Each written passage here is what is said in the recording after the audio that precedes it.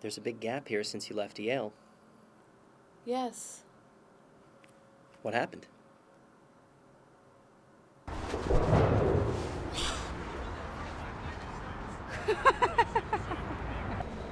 Do you want to consult with me privately? I was trying to start my own consulting business. Uh-huh. The problem was I didn't have any clients. That can be a problem. So, how long have you known Richard?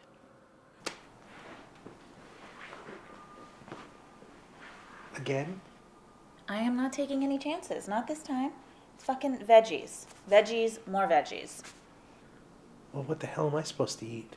Well, some veggies would do you good too, mister. You trying to say something about my weight? Okay, you said that, not me.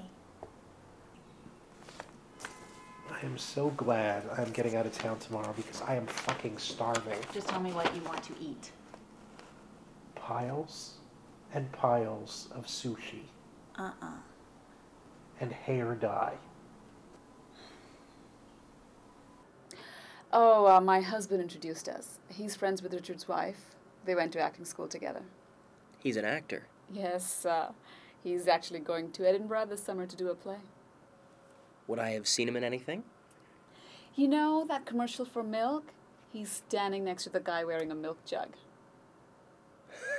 That's him? Wow. Yeah, he does lots of commercials. So, do you guys hang out a lot? Who, my husband and I? Yes, actually. We spend a lot of time together. No, I meant you and Richard.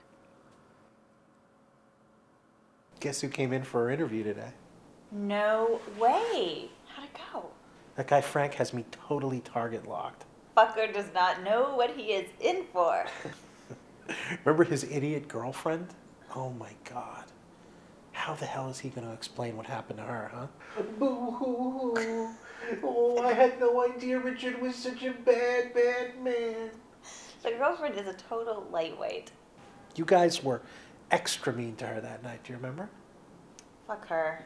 She's a boring little twit. Do you think she's gonna be okay with that guy? Who? Zara. Are you kidding me? She's gonna run circles around stupid Frank.